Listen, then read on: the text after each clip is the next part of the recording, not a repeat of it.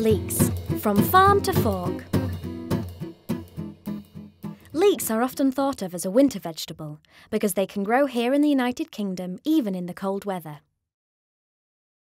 Other vegetables that can survive the winter months include Brussels sprouts and leafy green vegetables such as kale and Savoy cabbage.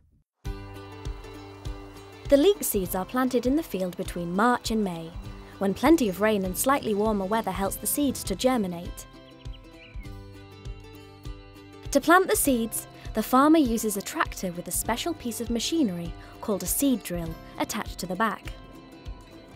Also attached to the tractor is a bed maker, which prepares the soil ready for the seeds to be planted.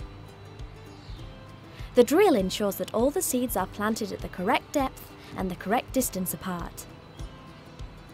You can see on this wheel the little seeds, ready to be drilled into the freshly prepared soil. By July, the leeks are ready to be harvested, and the farmer will continue to harvest the leeks throughout the winter months until the following May. To harvest the leeks, a team of staff work together in the field as well as inside this large mobile packing vehicle, which is called a rig. First, the people in the field pull the leeks from the ground, cut off the top and bottom and remove the outer layer.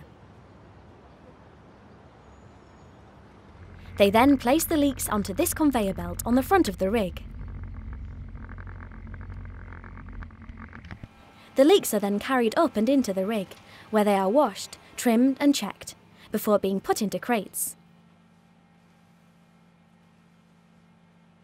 The crates of leeks are stacked onto pallets and then taken away in a trailer.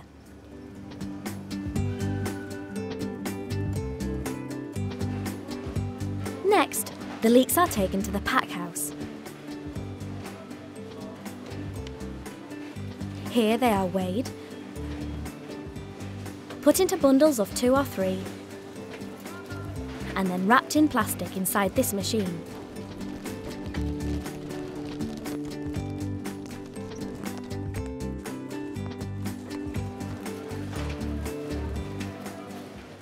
Lastly, they are loaded onto a lorry, ready to be sent to the shop so you can enjoy them with your dinner.